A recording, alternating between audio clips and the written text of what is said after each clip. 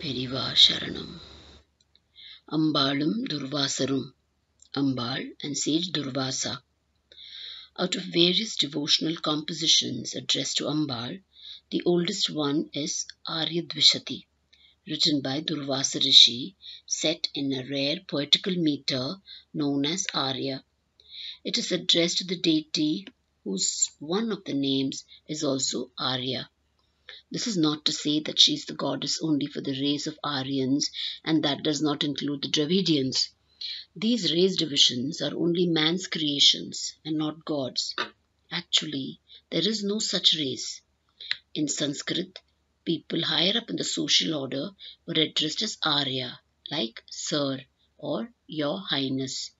This was a mischievous canard created by Britishers when they were ruling over India, as though there was an Aryan race somewhere in some part of the world who migrated to India and chased the local Dravidians south and east.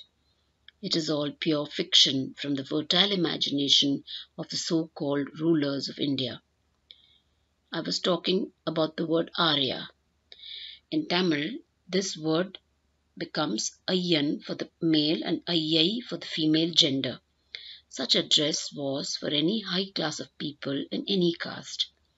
This race business was the creation of Britishers as a suitable tool with which to nurture and enlarge internecine differences between people of India, which was further exploited politically by people who had their own axes to grind in independent India. Arya is the name of Ambaal. Our Acharya's mother's name was Aryambal. Rishi Dhruvaasar composed his work of 200 poems known as Arya Dvishati, in which the Arya meter addressing Arya as the Ambal's name.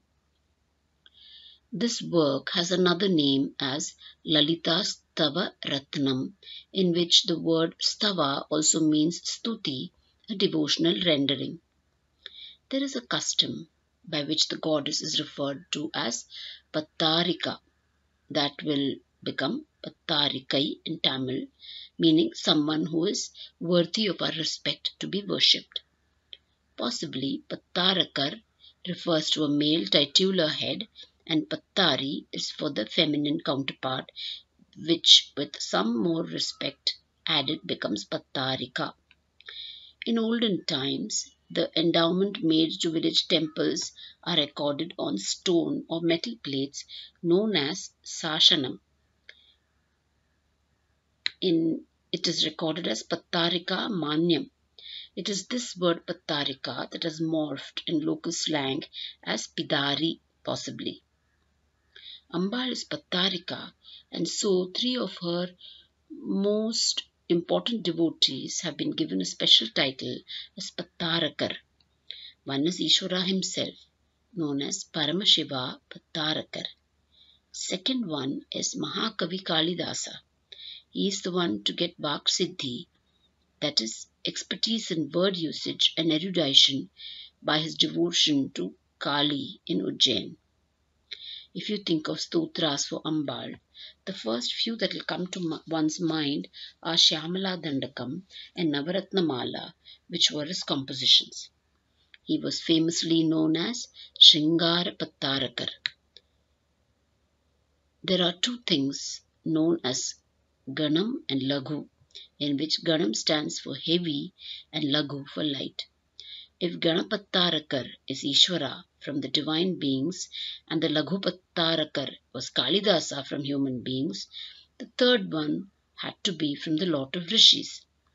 From whichever class, if they were so refined and sensitized by years of tapasya and were capable of cognizing the mantras present in Akasha in subtle form and make them available for the use of the common man, were known as seers, also known as class apart as rishis.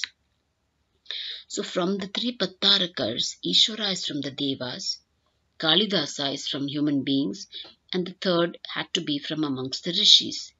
Then only it will be correct, isn't it? Who is that rishi? He is none else but Dhruvaasar, who had obtained the complete approval and prasada of beneficence of Ambaal. He was also famous for his extreme anger, as you may know already. So he was known as Krodha Pattarakar. So we have Ishvara as a Paramashiva Pattarakar, Kalidasa as Shringara Pattarakar, and Dhruvaasar as the Krodha Pattarakar, completing the Trinity. Krodha Pattarakar, Dhruvaasar Rishi, is the first earthling to have composed and sung in praise of Ambaal. Along with Arya Dvishati, he has also composed a poem known as Shakti Mahimna Stotram, a really high-class poem. Those who read his works with true devotion and would virtually experience Ambaal's true personification in their presence. Periva Sharanam.